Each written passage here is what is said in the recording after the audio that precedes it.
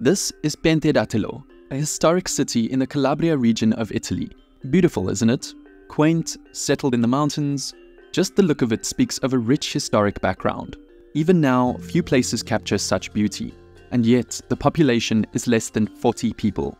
Now, believe it or not, this isn't the only town like this in Italy. In fact, there's close to 6,000 of them. So why are these towns so rich in history and culture, yet have basically no one living there? Well, to find the answer to that, let me ask you this. Would you want to live in this idyllic landscape if it meant there was little access to modern amenities, transportation, job opportunities, and even fellow people to talk to? A loaded question, yes, but it's one that thousands before have had to answer when they ultimately chose to stay in their hometowns or emigrate for new opportunities. But if this was such an obvious problem, then why were they even built in the first place? And what were the turning points for these cities, when people decided it was finally not worth it?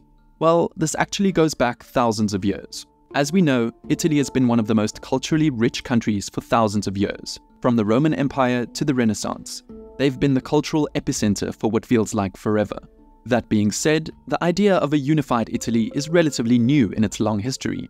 For centuries, southern Italy was home to mostly independent kingdoms, particularly Naples and Sicily. These kingdoms did their best against the many attempts of governments invading, both northern Italian and foreign forces alike. And of course, these kingdoms needed villages in which to grow and provide provisions. So when these villages were constructed, some as early as the 9th century, it was uncommon for people to travel out of their town, let alone out of the country. These villages lived in a feudal cycle of farming enough to feed their lords and themselves after. So when cultural hotspots in Florence and the rest of northern Italy started forming, many people put down plows and pitchforks to seek out a living in the cities. This is why many people, especially in North America, are able to trace their origins back to Italy. And the idea of tracing ancestry is actually something that's been of great interest to me lately. That's why I'd like to introduce the sponsor of this video, MyHeritage. MyHeritage is the most extensive family history service in the world, with over 19 billion historical records at its disposal. This makes it very easy to build out your own family tree, as long as you know the names of your parents and grandparents.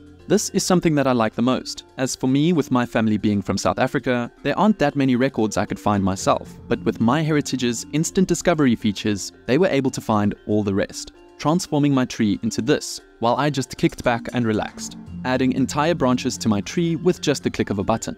Many of my family members, like this guy right here, came from a small town of just 319 people in Lithuania called Balninkai, which is actually pretty crazy because I thought they all came from Kaunas. I was able to confirm this too because of their smart matches feature. I was able to cross-reference what other members who put him in their family tree had, and they usually all lined up.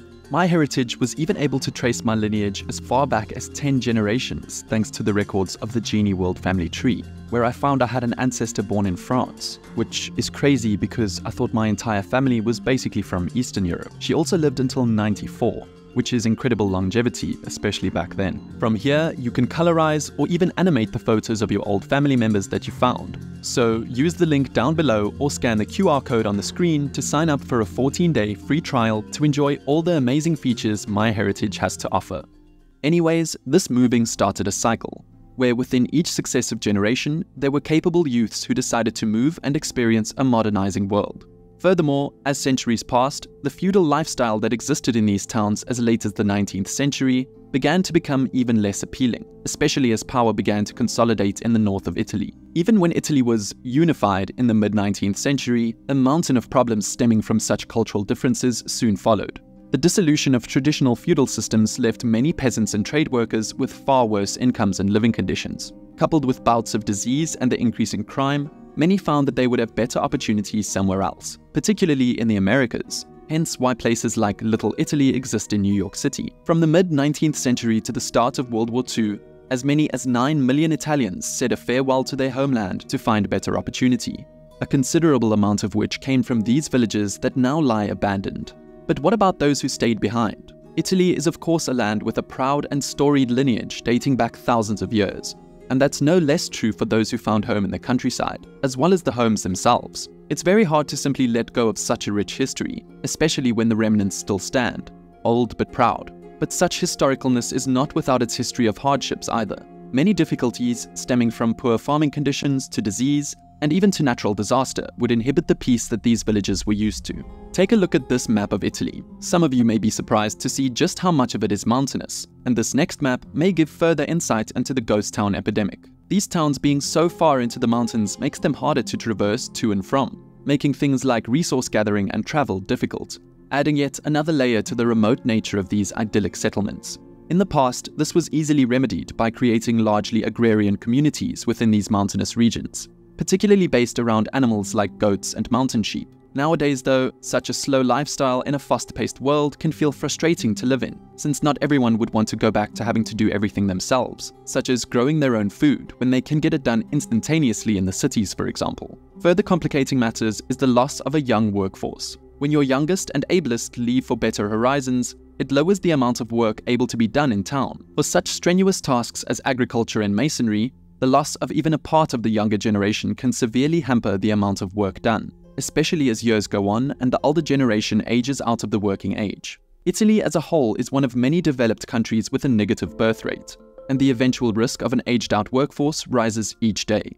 Such risks are approaching even faster in the south. It's projected that southern Italy, where many of these types of villages reside, lost 28% of its workforce in the 2010s alone. Comparing that to the north's 18% loss shows the gulf in the rate of a deteriorating workforce. If such trends continue, then even more ghost towns will become well and truly deserted.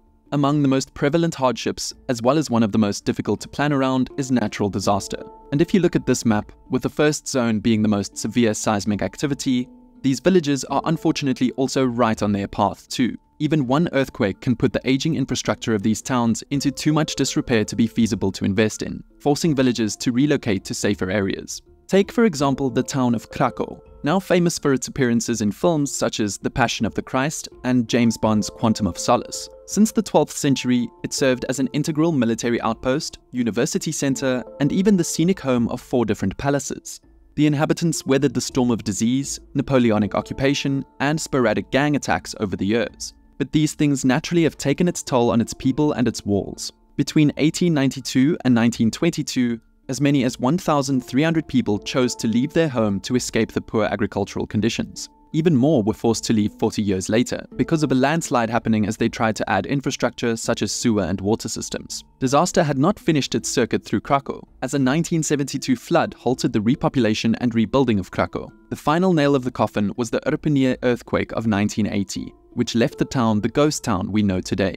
Sometimes, like in the case of the town of Rogudi Vecchio, when it became uninhabited in the 1970s due to constant floods and landslides, they just packed up and moved 11 miles to build a new town, now known as Rogudi Nuovo. The same thing happened with Apice, a town that dates back to Roman times and prospered for centuries until an earthquake in 1962 essentially made it abandoned almost overnight. The entire population were relocated to a new town, located on a hill overlooking the old one. Today, just like in the case of Rogudi, the town is divided into Apice Nuovo and Apice Vecchia, the old and new towns.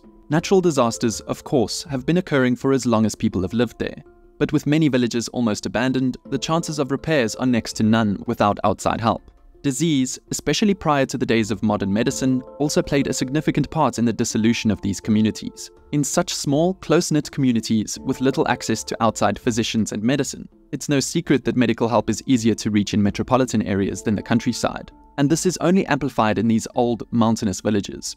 Times of plague often coincide with mass exodus, especially to places people deem safer, or even simply being inspired to a new calling amidst existential stress. This is what happened with the town of Ninfa, located in the province of Latina.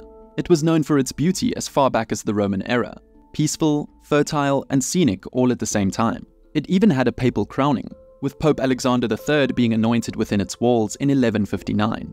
Ninfa held on against invasions for centuries until a plague of malaria forced its citizens to slowly but surely desert the historic town through the 16th and 17th centuries. In the meantime, nature slowly reclaimed the land, until it grew overgrown with lush vegetation.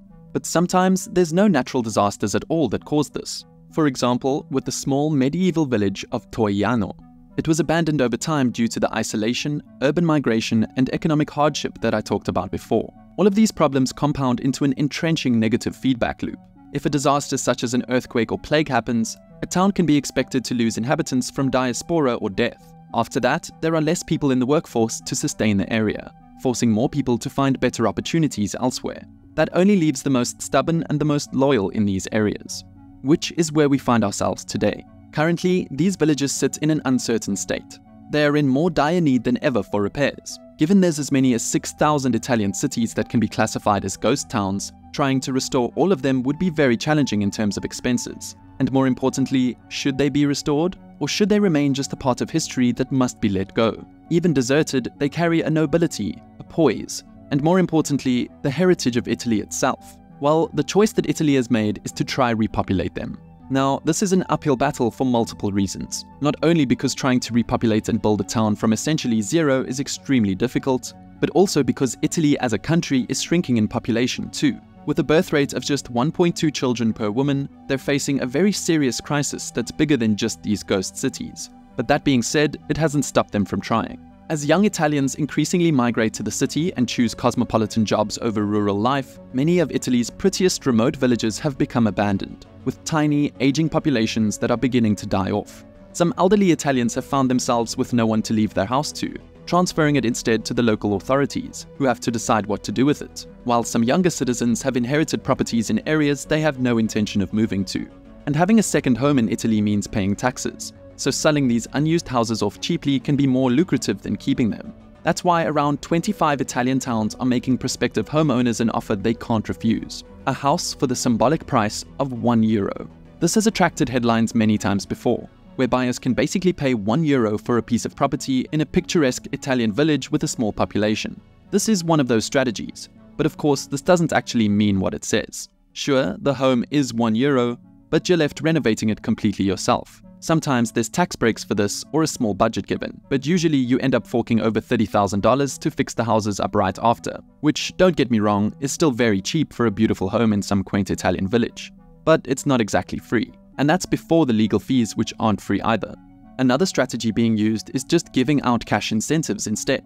For example, the region of Calabria, known for its fertile terrain, ancient villages, and clear waters, is offering a payment to people 40 years old or younger, $31,000 to relocate to a village with 2,000 residents or fewer. The island of Sardinia is doing the same, offering $15,000 per person to relocate to villages with less than 3,000 people. Ironically, these towns' very nature as ghost towns spark interest in them as well. For many, the idea of a depopulated town, sort of in a state of sleeping beauty as the Italians would call it, possess an almost mystic quality that makes each one of them worth seeing. And although most people today prefer to live in a fast-paced environment, these towns do represent the other option that so many people are looking for as well: tranquility, safety, peacefulness, and slow moving. So maybe, just maybe, they'll repopulate a bit. But with over 6,000 of these towns facing this problem, some will and some unfortunately won't. Thank you for watching, and again thank you to MyHeritage for sponsoring this video.